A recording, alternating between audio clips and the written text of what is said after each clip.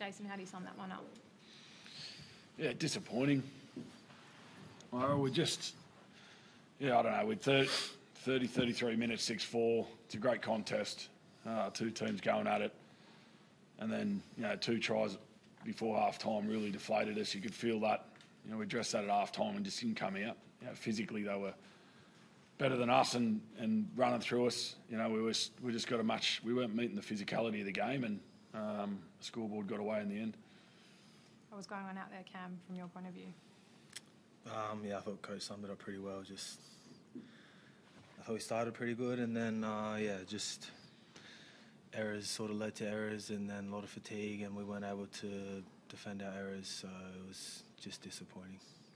It was a win last week. Was that the worst? Was that the worst performance out of the losses that you've had this year for you, JD? Oh, I don't know. To be honest, it's just periods. There's moments in the games, and when you're competing against good sides like that, you got to be able to be a bit more resilient, win those moments, and we weren't today. Like I said, at 6-4, we got to defend our try line and hang in there, and we go in 18-4, and we don't start well in the second half. There's some moments there just defensively, play 4 and 5, where we just got to keep our ruck together, and it doesn't happen. And then that puts pressure on our attack and snowballs from there, and then we front load our energy and try to get some effort in, and we create some opportunities and we can't catch a ball. It's just like I said, we just got to win more moments, key moments of the game than we did today. What's it going to take to spark it, JD? You've down a few men with injury. Can you even make that many changes? Do you think? What's the situation? Do you feel? Oh, like I said, in the changing rooms, we got to have 17 blokes that want to put their bodies in front and meet the physicality of the game and consistently while they're out there. There's periods of time where we're doing it and then we're not doing it, and the good sides just don't do that. They stay at it the whole time. And you've seen at the start of this season that when the game starts flowing and the ruck gets quick, teams are leaking points, quickly. So, that's something that we've got to address. And like I said, when the starting middles are on, we control the middle third a lot better than we did when our interchange come on, and that's something we need to look at. What do you make of the two incidents Latrell was placed on report for? One, the forearm to the face of Johnson, and then the second, the tip on Tohu Harris. Oh, they're both just stupid things. They're just got to be better. Simple as that. When do you think? It's not the first time Latrell's got himself in the wrong side of things with referees. Frizzell last year, go all the way back to Joey Marnie. When's the penny going to drop with him? Because he didn't need to do those things when you're out there. Those conversations through the week. It's not something for me to talk about now. As a group, we'll be honest, as we do every week, and have a look at the things we need to be better at. But there's some key moments I'm talking about as well. Giving the ball over when we've got the ball is not what we want to be doing. But there's several of those moments from that too many blokes are coming up with. Cam, do you have to chat with him as captain? Because obviously he's trying to come up with a big play to inspire the team, but he is crossing that line a bit too much. Do you chat with him as the leader of this team?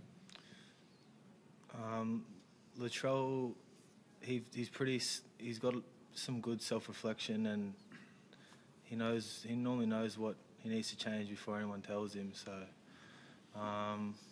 but yeah, passing by conversations won't hurt. So, pretty fresh after the game now, but something to think about over the weekend, I think.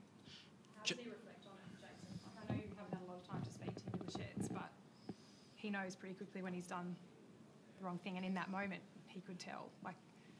Does he take it hard on himself that he's making these brain snap moments? Yeah, I think it's like I said, it's balance and emotion over getting our jobs done, and the desire to want to compete, but also controlling the emotion side of it, and that's at the forefront of where we're at the moment.